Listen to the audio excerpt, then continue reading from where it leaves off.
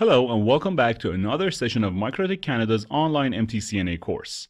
This is episode 20 of this series, and today our discussion will be revolving around the topic of RouterOS logins. We'll start with a few small tips about the first time you log into a device, then talk about the issue of creating or removing users and the settings that surround RouterOS users, and finish off by showing you some of the ways you can log in to your router.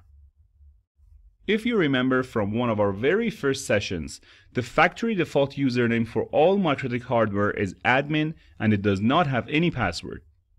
The very first time that you connect to a MikroTik router, you will see a prompt that asks you to set up a new password. If you open a new terminal, at this stage, you will see the same request. You can skip either of these two prompts, but in your very first login, it is highly recommended that you change your router's password right there and then. Next, by referring to the System menu and the User submenu, you can access the authorized users defined on your hardware. Since only one default user exists, the next important step is to create a new user unique to your device. First, you'll input your username. Then, you'll select the group of this specific user. We'll talk about user groups in a couple of minutes, but for now, we'll set the group to full. Allowed address is used to determine one or more source addresses or source address ranges that will be the only source addresses from which this specific user will be able to connect to this device. The next field will show the last login time and date of this user, and finally, you'll have to input your password for this user. In addition to the common commands on the right, you have the Expire Password button. By clicking on this button, the current password of this user will be expired, and the next time you log into your device with this user, you will be given the same password expiry prompt that will ask you to define a new password. Once your new user is created, you can go ahead and delete the previous factory default user. To create or delete users, you can use New Terminal as well. Here at the beginning of the command line, you can see your active user and the router identity. By typing in user and then print, you can see the list of your current users. To create a new user in the New Terminal window, type user followed by add and the intended user's name.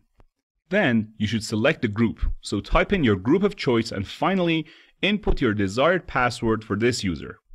By pressing enter, you can see that this new user will be added to the list of existing users defined on this router.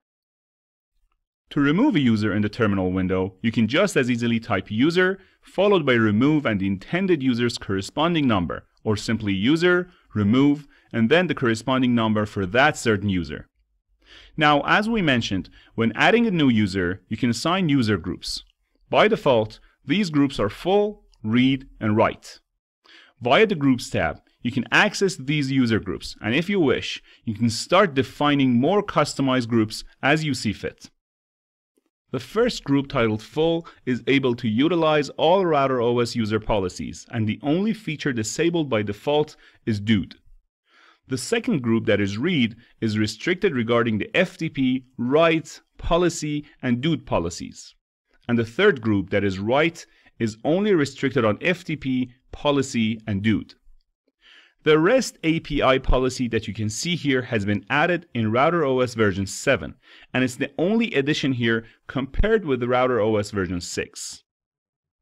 By clicking on the plus add button, you can define a new user group. You'll first have to pick a name for this group, then choose what policies you'd like to enable, and finally choose a skin. We'll talk in detail about the skin feature once we get to the subject of RouterOS branding down the road. As an example, we'll create a user group titled Test and enable all policies except Winbox. Then, we'll go back to the Users tab and assign the user group Test to the user titled Class User.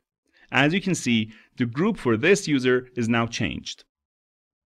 Now, given the restriction regarding Winbox for this user, if we attempt to connect to this router with the class user credentials, we'll receive an error reply and will not be able to log on to our router. The two SSH tabs in the Users window refer to the import of public or private SSH keys. SSH, or Secure Shell, is a network communication protocol that will allow two hosts to communicate and share data. By using SSH keys, you'll be able to run scripts and log into RouterOS from a remote machine using public or private key authentication. And the final tab you have in this window is the Active Users tab, which is both quite useful and important. This tab will show you the details of all users that are actively connected to your hardware.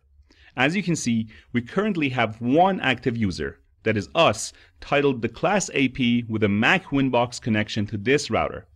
If we open a new terminal, another user with a local connection will be added to our active users list.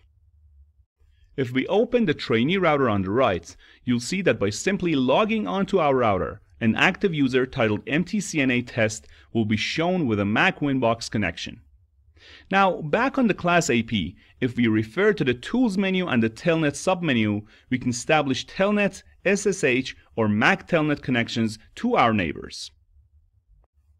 To establish a Telnet connection, we'll input the corresponding address of 10.0.0.1 previously defined on the trainee router. Once we click on the Telnet button, the router will ask for our credentials to connect to the trainee router. Once the Telnet connection is established, you can see that a new user will be added to the trainee router's list of active users through a Telnet connection. Similarly, we can establish an SSH connection from the class AP to the trainee router. By inputting the destination address of 10.0.0.1 and the username, you'll be asked for the password. Just like Telnet, once the SSH connection is established, another user will be added to the list of active users on the trainee router. And finally, we can establish a Mac Telnet connection. You can either refer to the IP menu and the neighbors submenu to manually find the MAC address of neighboring devices, or simply choose the discoverable MAC addresses from the menu here. Once again, you'll have to input your credentials for the trainee router, and when connected, another user, this time with a Mac Telnet connection, will be added to your list of active users. Now, before we go, there's one more thing. You may have noticed that some of the dates and times on our routers are way off. That's because we still haven't set up the NTP or Network Time Protocol, which we'll discuss in later episodes. Thank you so much for bearing with us. We hope you have enjoyed this video. As always, drop your questions in the comments and stay with us for upcoming tutorials. Till then, stay safe.